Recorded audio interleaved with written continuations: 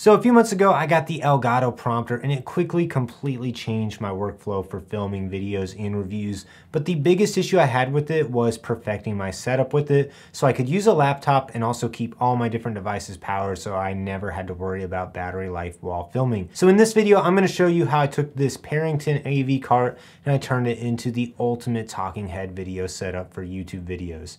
If you want any of these components, I'm gonna have links for all of them in the description below. And also, this is an ever-evolving setup, and I put this video off for a few months, but I feel like I've got it pretty well dialed in to where I'm now ready to show off the features of this setup. What I like about this cart is it gives me plenty of space to keep all my different components, and I'm also able to attach this Pro Aim arm to the side of it. So this is just bolted to the side, it has a clamp on it, and then there's a crank on this so I can loosen this and I can raise and lower the camera as needed. Then on the side of it, I've got this Neewer battery and I'm using this to power the camera, and I can also power a monitor with it as well. On this shelf, I have all my different camera batteries and other things I want to keep charged up if I'm using my stuff on the go, so it's nice to have everything in one centralized location. For the camera rig, I'm using the Lumix S52X and I'm writing directly to SanDisk ProBlade SSDs using the Condor Blue handle. Then we're recording audio directly to the camera using the Lumix XLR interface. And I have this Magic Arm by iFootage and I use this to boom the mic just out of frame.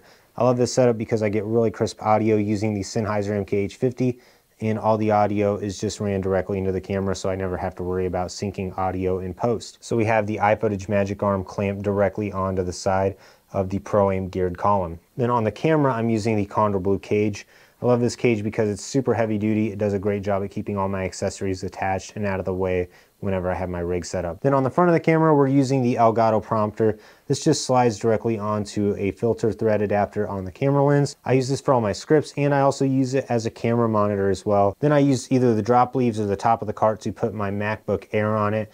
I use this just to keep all my scripts loaded, and I use the Camera Hub app as a way to rock all my different scripts. And I use OBS to create a screen window that I drag over to the other side and put below the Camera Hub app.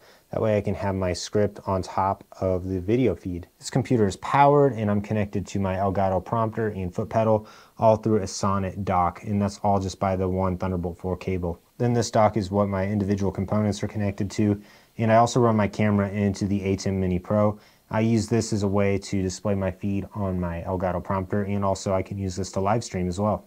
So there's the whole AV cart setup. If you are interested in buying any of the individual components, I'll have links for everything in the description below. And if I missed anything, or if you have any ideas of how to improve it, leave a comment. I'll do my best to answer them. Like this video, subscribe to my channel so you don't miss out on any upcoming content.